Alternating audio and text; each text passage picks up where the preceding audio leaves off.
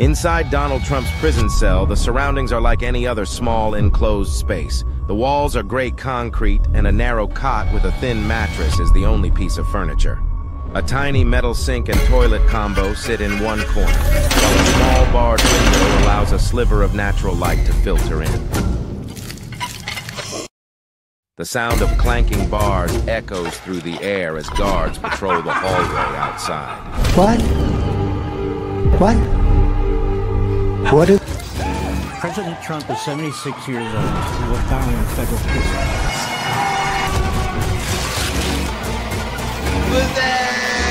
Trump spends his days pacing the limited floor space. The once powerful man now finds himself in a place of confinement. You know, if he weren't in the White House, then obviously that wouldn't be the case. He's dangerous because of the power that attaches to the office he holds. He's dangerous because he's so susceptible to powerful, smarter other people. It's very easy to get him to do your bidding. I think we've seen a lot of evidence of that. You need to just flatter him. And, you know, whether you're Kim Jong-un or Vladimir Putin, he'll you know, stop the sanctions, or he'll look the other way when you start building more nuclear missiles. It's quite terrifying. In addition to that, we're talking about somebody who's quite unstable, and the more pressure he's under, because he's completely out of his depth here. Yes, of course, that would have a negative impact on anybody, any children. To make it worse, though, for Donald, when he was very young, 2.5 to 3.5 approximately, my grandmother, his mother, who was really his only source of human connection and comfort at that point, got very ill and was, to all intents and purposes, absent from his life. So he suddenly found himself so young, basically alone in the world, because my grandfather was incapable of filling the void left by my grandmother's absence. You know, you talk about your grandmother being absent emotionally. Yeah. Do you think that's had an effect on his ability to love?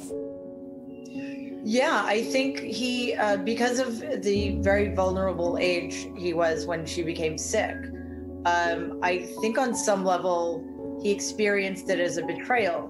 She didn't have the capacity to heal the rift, even after she was able to. And I think that stuck with him. And perhaps the final betrayal was when he was sent to the military academy because he was behaving so horribly and nobody could control him. And my grandmother told me much later that she was relieved when he left. His casual cruelty to women and his the ease with which he objectifies them.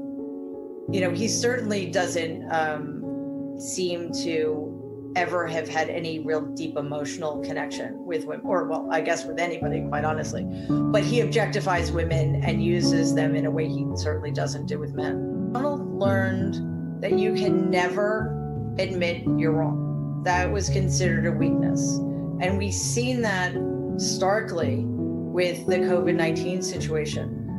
He didn't do anything right away, and then when it was almost past time to do the right thing, that would have meant admitting that he hadn't done the right thing in the first place.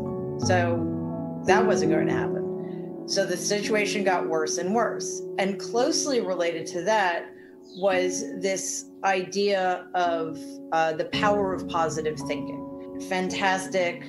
You know, part of it was the toxic positivity, and part of it was just, you know, having to convince Fred Trump Sr. that Donald belonged on the planet and, you know, should survive and should succeed. And he needed to make it clear to Fred that Donald could be of use to him and for everything else.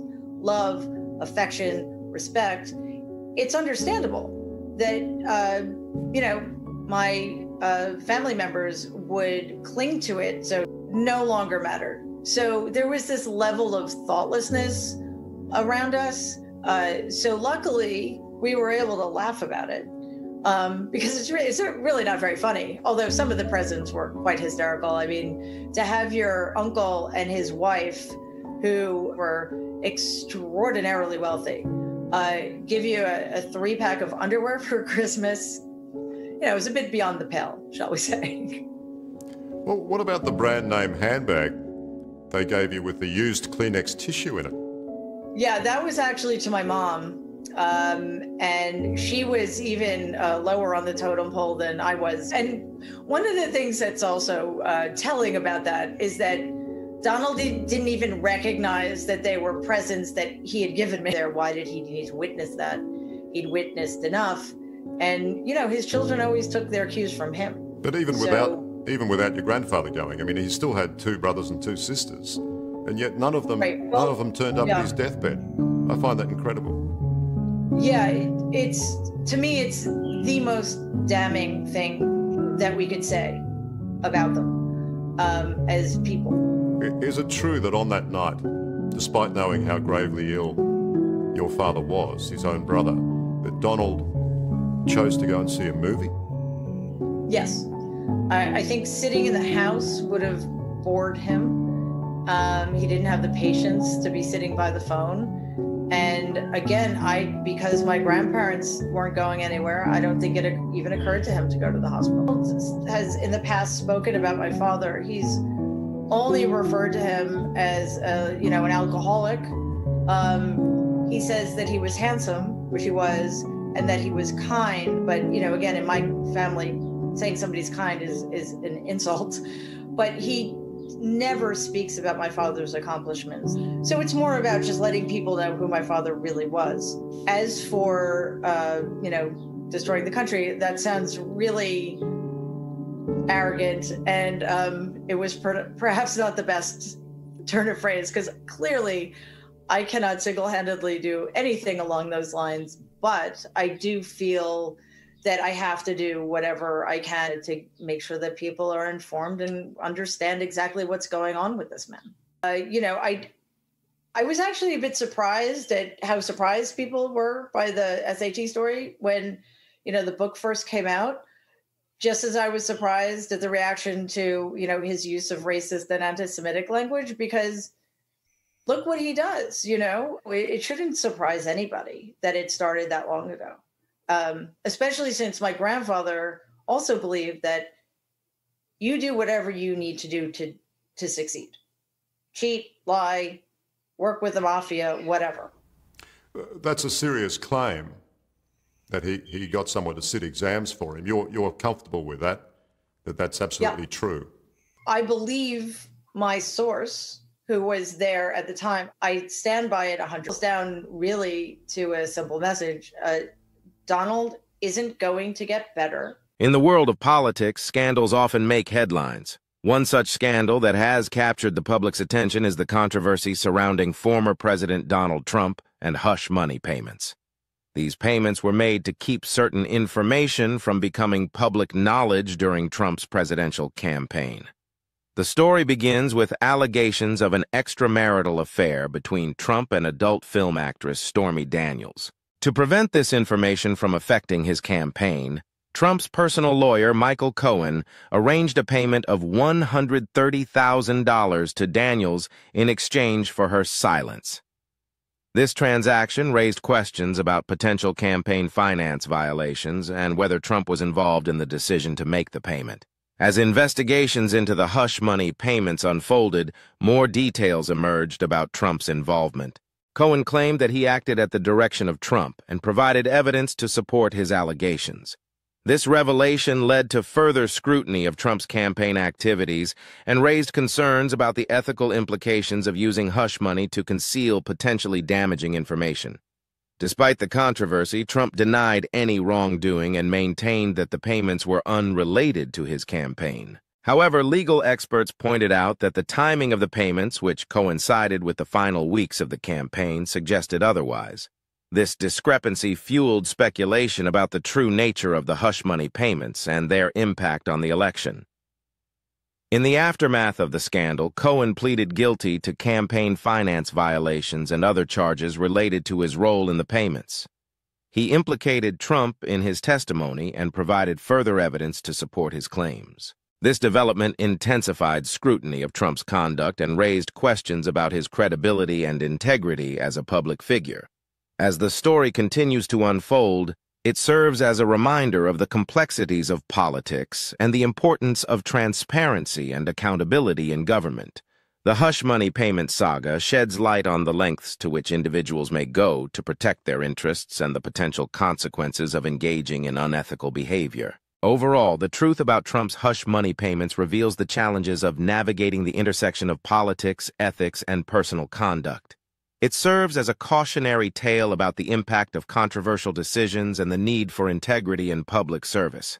The repercussions of this scandal continue to reverberate through the political landscape, shaping public perceptions of accountability and responsibility in leadership. In recent years, there have been allegations and legal investigations surrounding hush money payments made by former President Donald Trump. These payments have raised questions about his financial dealings and personal life. These hush money payments came to light during investigations into Trump's alleged affairs with adult film actress Stormy Daniels and former Playboy model Karen McDougal. The payments were made to keep these women from publicly discussing their relationships with Trump during his presidential campaign. These payments were made through Michael Cohen, Trump's former personal lawyer, who admitted to facilitating the payments and was later convicted on charges related to campaign finance violations. This raised concerns about potential legal and ethical violations on Trump's part. The hush money payments have brought to the forefront debates about transparency, campaign finance laws, and the integrity of public officials. Critics argue that these payments raise questions about Trump's honesty, integrity, and respect for the law. Supporters, on the other hand, claim that such payments are common in the world of politics and business.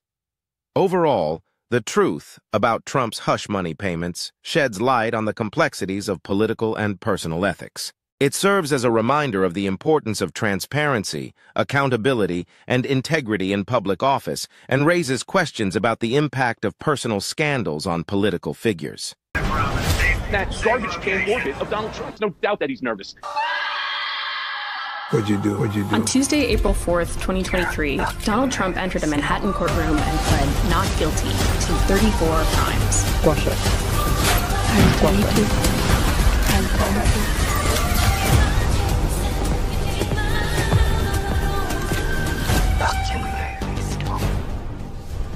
You're a fucking movie star.